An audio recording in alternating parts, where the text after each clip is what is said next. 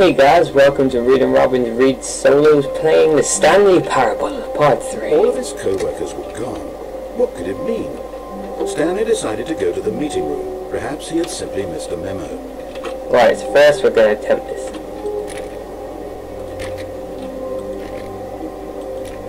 Oh, please.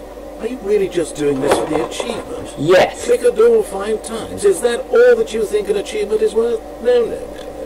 I can't just give these merits away for such little effort. A measly 5 clicks. Now suppose you were to click the door 20 times. I would say that's the kind of effort that warrants recognition. 6, 7, 8, 9, 10, 11, 12, 13, 14, 15, 16, 17, 18, 19, 20, 21, 22. I have to say, I'm still not feeling the satisfaction of witnessing true effort for a noble cause. Perhaps 50 clicks will do it. Yes, almost certainly 50 clicks. I'm not even counting. But this is fun. No, I'm still not feeling it. I want this achievement to have meant something. It has to be a true reward for valiant effort. I want to see some hustle, Stanley. I want to see commitment, a willingness to go all the way, no matter what the cost. Why don't you go put 20 clicks into door number 417?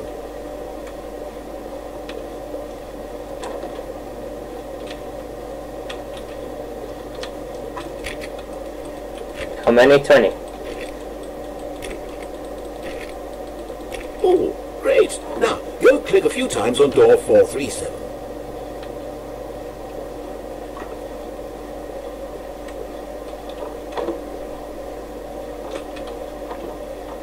They can count. Excellent. I think we're getting somewhere. Now, door 415. Let's give it 10 clicks or so.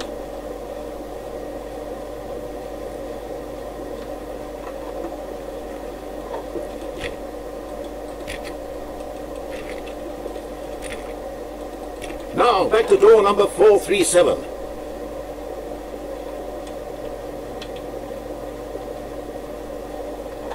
This is really fun. Wait, no. Let's see. How about you click on, well, I don't know, the copy machine?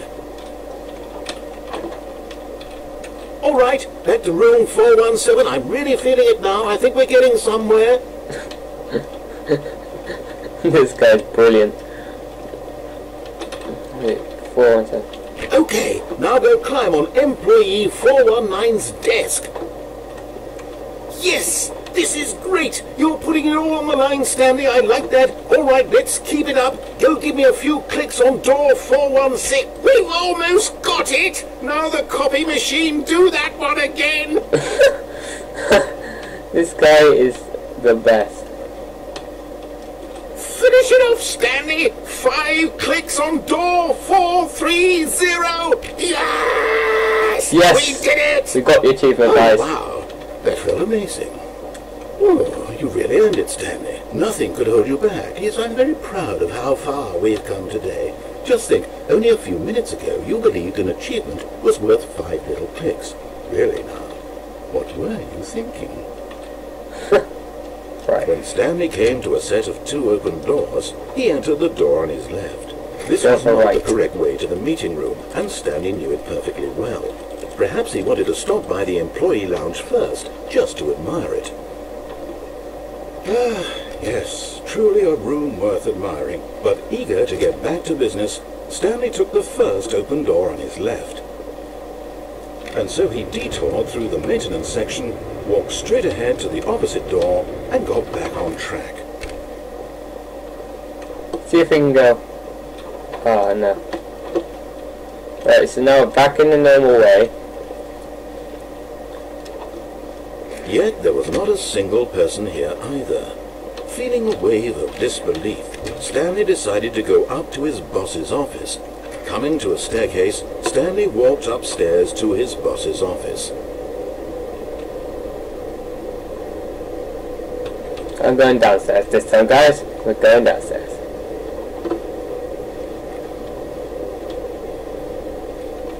But Stanley just couldn't do it. He considered the possibility of facing his boss, admitting he had left his post during work hours. He might be fired for that. And in such a competitive economy, why had he taken that risk? All because he believed everyone had vanished. His boss would think he was crazy. And then something occurred to Stanley. Maybe, he thought to himself, maybe I am crazy. All of my co-workers blinking mysteriously out of existence in a single moment for no reason at all. None of it made any logical sense. And as Stanley pondered this, he began to make other strange observations. For example, why couldn't he see his feet when he looked down? Why did doors close automatically behind him wherever he went? And for that matter, these rooms were starting to look pretty familiar. Were they simply repeating? No, Stanley said to himself, this is all too strange. This can't be real. And at last, he came to the conclusion that had been on the tip of his tongue. He just hadn't found the words for it. I'm dreaming! He yelled. This is all a dream. Oh, what a relief Stanley felt to have finally found an answer, an explanation. His co-workers weren't actually gone. He wasn't going to lose his job. He wasn't crazy after all. And he thought to himself, I suppose I'll wake up soon. I'll have to go back to my boring real-life job pushing buttons. I may as well enjoy this while I'm still lucid. So, he imagined himself flying and began to gently float above the ground. Then he imagined himself soaring through space on a magical star field, and it too appeared. It was so much fun, and Stanley marveled that he had still not woken up. How was he remaining so lucid? And then perhaps the strangest question of them all entered Stanley's head. One he was amazed he hadn't asked himself sooner. It looks like cocaine. Why is there a voice in my head dictating everything that I'm doing and thinking? Now the voice was describing itself being considered by Stanley, who found it particularly strange.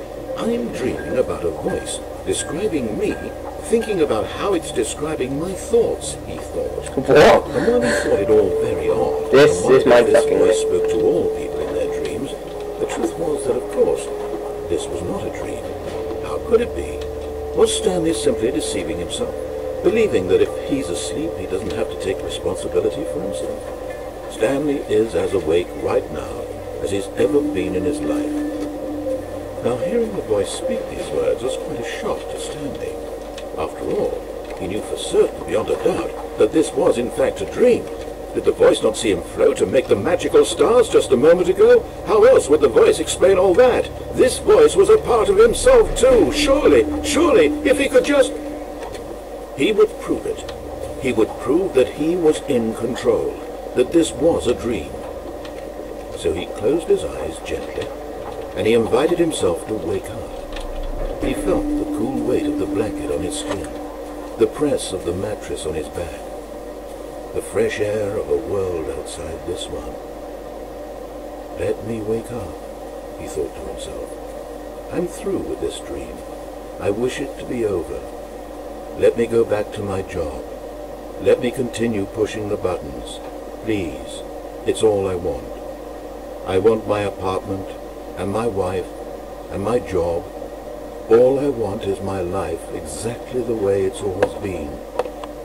My life is normal. I am normal. Everything will be fine. I am okay.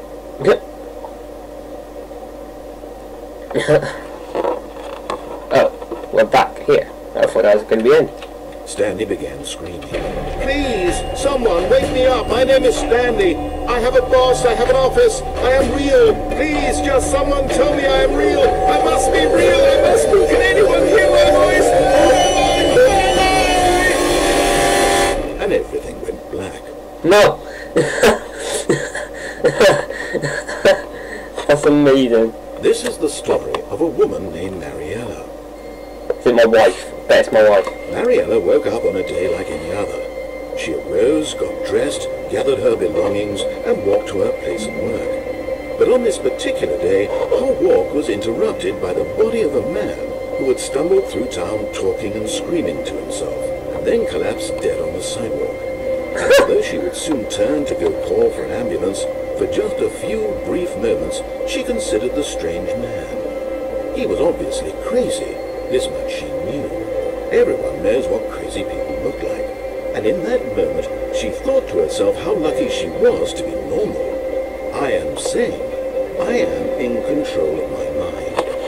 I know what is real and what isn't.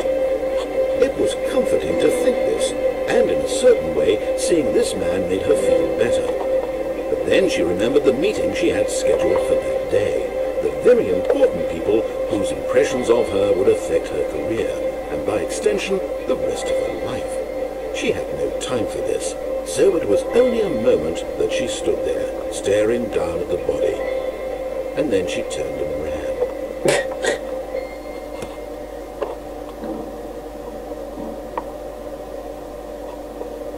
Is that the end?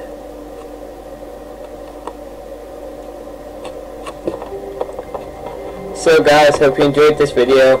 Leave a like, comment, subscribe, tell us if you want more. Definitely subscribe, it helps out. See you next one guys. Bye.